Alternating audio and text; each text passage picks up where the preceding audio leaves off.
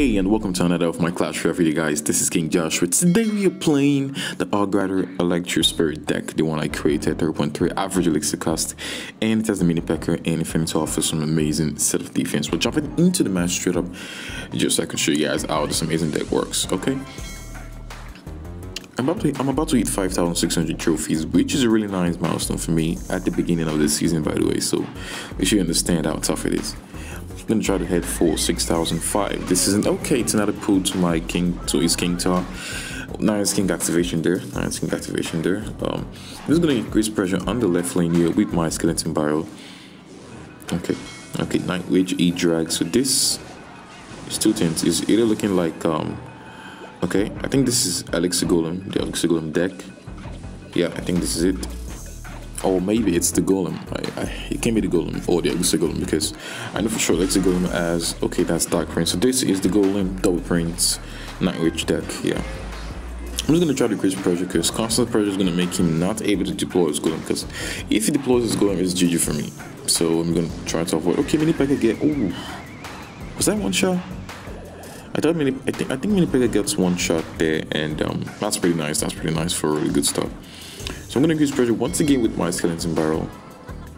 Hopefully it doesn't just deploy that annoying golem. So yeah, Night Witch start already. I don't think he has enough elixir for the golem, so I'm going to start with that goblin. It's probably going to go with Prince or nothing. Okay, I'm going to increase pressure just in case.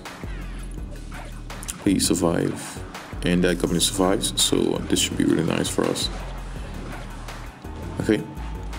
It doesn't count with this, so this is probably GG for us. I'm gonna skip on to the next clip, apparently. Oh, let's see if he's gonna come back. And Mini Pecker gets one shot, two shot, three shot, and I think he's gonna give up. Yeah, he already gave up, so we're gonna skip on to the next match, guys.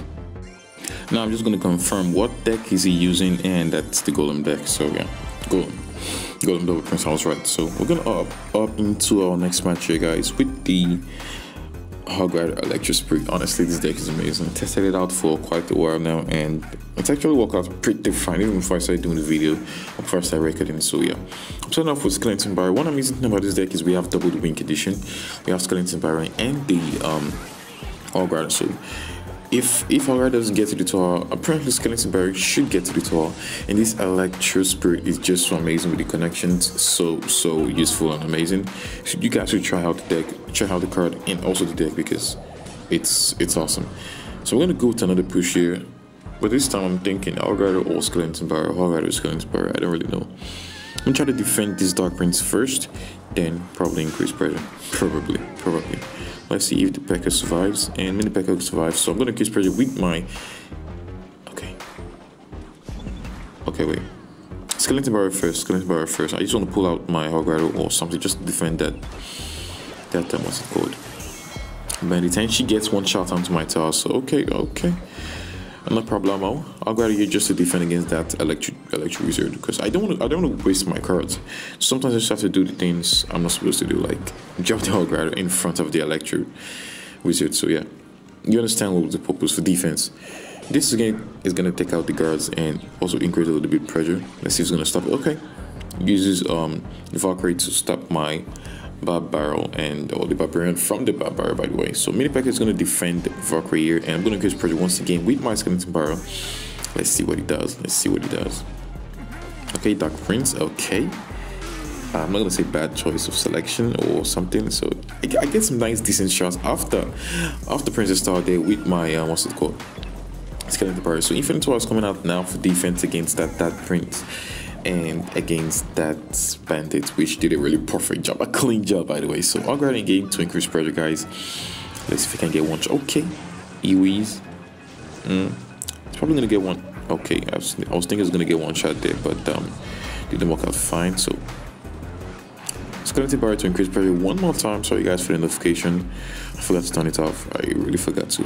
So I'm gonna get my explosion damage or whatever that is. It's gonna reduce the tower a little bit, so bit by bit it gets to fireball range, and it's just what I'm looking for. So that got me here for defense, and I'm gonna just treat it by barrel. Oh, I don't think. Okay, let me just. Yeah, it was useful. And I'll grab one down again for defense, and I'm gonna use fireball for the wizard this time onto the Princess Star. and it's going to give me a really nice value there. So I'm just going to cycle back to my fireball before 10 seconds, what's it called, before the battle ends. So yeah, pretty much balanced. My tower is still up to about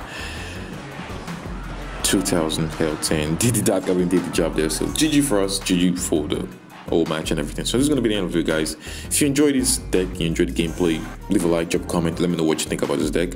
I'm going to keep testing the deck. I'm going to keep doing more of Electrospirit deck. I'm going to try something amazing, guys. Just make sure you subscribe to the channel to see my new updates on my new videos every day I post and every time I post. Thank you guys, peace out, see you next time.